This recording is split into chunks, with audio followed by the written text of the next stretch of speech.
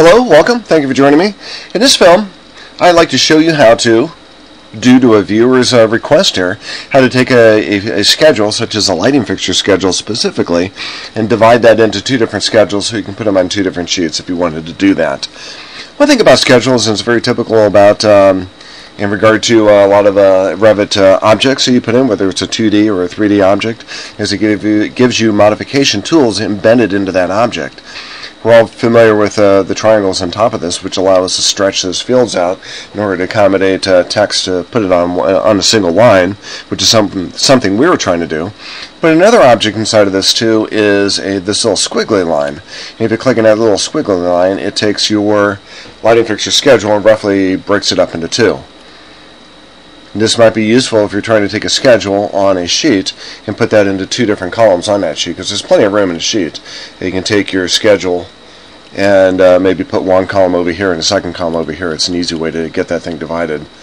And of course it gives you puller grips, snaps, and puller tracking in order to allow you to line those schedules up if you wanted to do that. To reverse that, and you notice that in the lower left-hand corner of the second schedule, it gives you a little move symbol that if you click on that, you can move your schedule around, or that portion of the schedule around.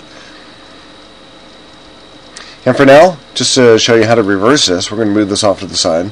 Take our original schedule, we're going to stretch that down a little bit, and if you do that, if you take that circular grip and move that down, it takes information off of this schedule, moves it to the original schedule, and eventually you're going to get down to the bare bones up here where you don't have any entries here at all.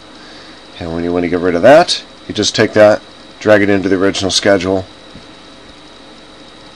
All gone, back where we were before.